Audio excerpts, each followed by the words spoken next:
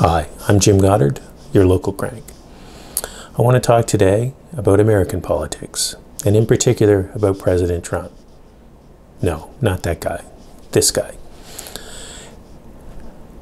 Recently, the Mueller report came out, and it was released in full, and the president says that it vindicates him, but it doesn't. The report is actually full of information and documents that really indict the Trump presidency as complicit in the hacking of the American election in 2016 and a number of other things.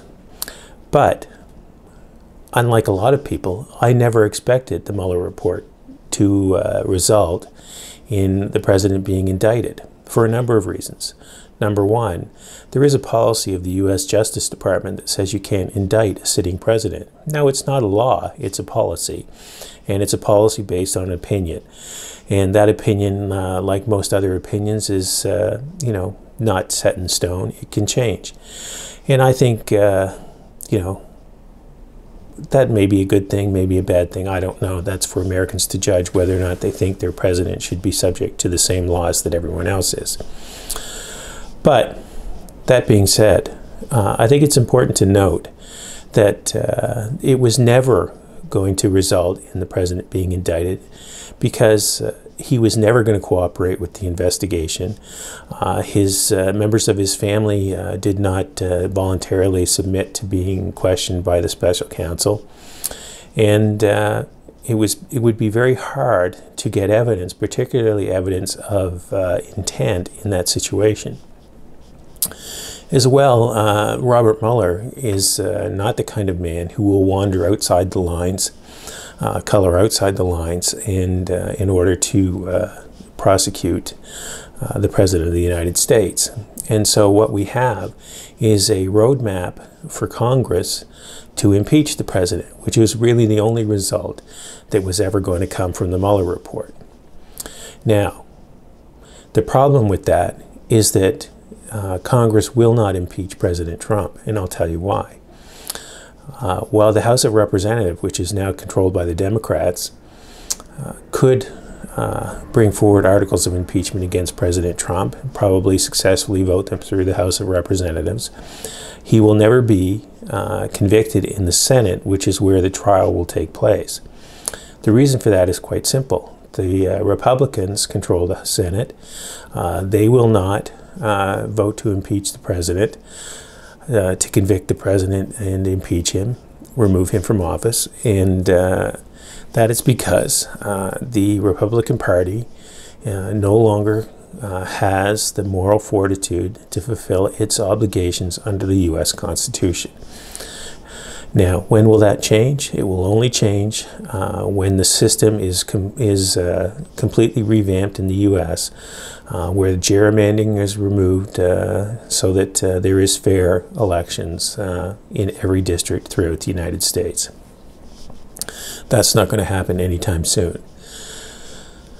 What will happen, and what is really the only option for the United States, if the majority of the electorate wants to remove President Trump from office, is to participate fully in the next election campaign, to make an informed choice and choose a better person to be president.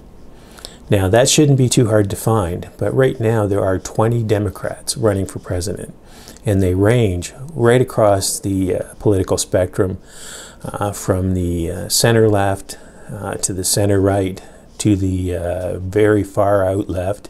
Even by Canadian standards, some of these candidates are quite far to the left. Although almost any Canadian politician would be considered a left-wing loony in the United States, because we support universal health care. We support a wide range of policies that the Americans would never countenance, including policies to fight climate change, policies to redistribute income through the child tax credit. These are things that the Americans would not countenance.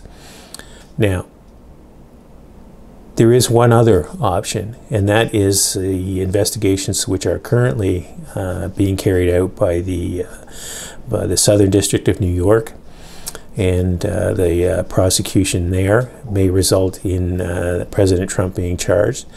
But that won't be likely for any of the things related to the election in 2016. It is more likely to be for financial crimes related to the operation of the Trump businesses.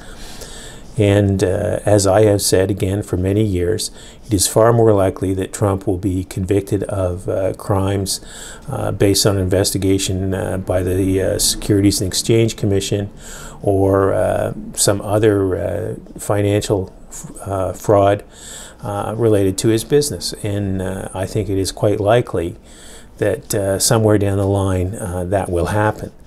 However, as I said, the only way for the American people to rid themselves of this horrible human being is to participate in the election, to vote against him, and to participate fully, which means get out, donate money, campaign on behalf of a Democratic candidate, because let's face it, a third-party candidate is not going to win in the United States, and that will only happen when there is a fully realized reconstitution of the American electorate and the American election system. Now, I'm not suggesting that they should change much from what they have, but they have to remove the dark money. They have to remove the super PACs. They have to remove the gerrymandering of election districts. They have to come into the 20th century in terms of voting. They have to allow greater participation. There are a whole range of things that need to happen in the United States, including the removal of the Electoral College, and have the elections based on the will of the electorate. Anyway, that's my take. Here's another picture of the orangutan. He's a much happier fella. Have a good day.